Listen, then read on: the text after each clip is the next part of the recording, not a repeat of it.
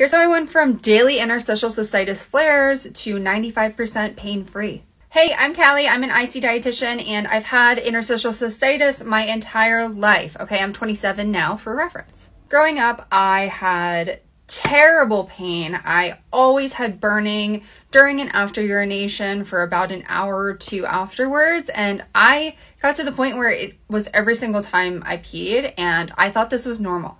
I went through college, things got much worse when you throw in alcohol, different foods, stress. I was playing volleyball collegiately.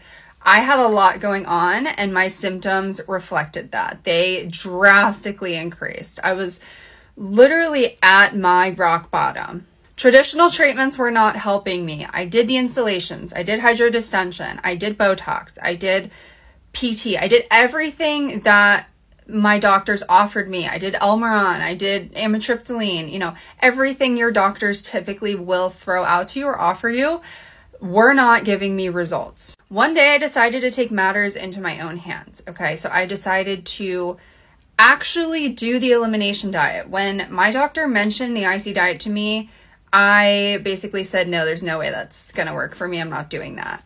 So I took it upon myself to do an elimination diet. Did I do it right? No. Okay. It took me way longer than it should have. It took me like the upwards of 6 months, but I did it. So I learned what my diet triggers were. I also started to address my mindset and my stress. Okay. Mindset was not where it was supposed to be. I was looking for a cure. I was looking for a quick fix. Okay. I was trying to slap a Band-Aid on and take pre-leaf with every single meal, and that just was not working.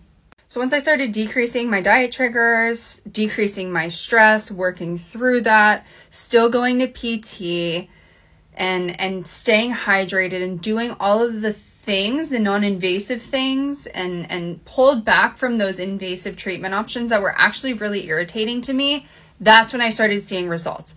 And no, it was not an overnight thing. It was, each week I started to see a very, very small improvement. And months later, I was like, wow, I am much better than I was months ago.